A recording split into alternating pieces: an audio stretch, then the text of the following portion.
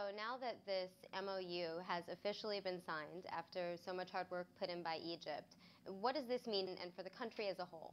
Look, I'm very delighted to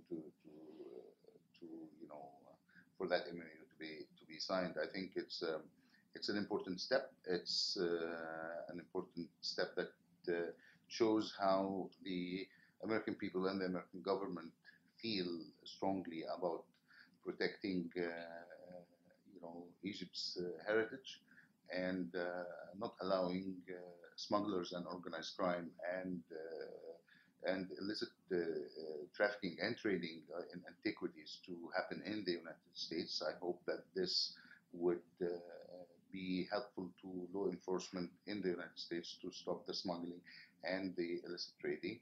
I think it's important in the region because that would be the first, that it is the first MOU to be signed with between the United States and a country. Regionally, there's a lot of looting, and you see the heritage of countries like Libya, like Iraq, like Syria, being not only looted but being destructed intentionally. You see money coming out from this looting and the illicit trading in antiquities being used for other organized crimes, being used for terrorism,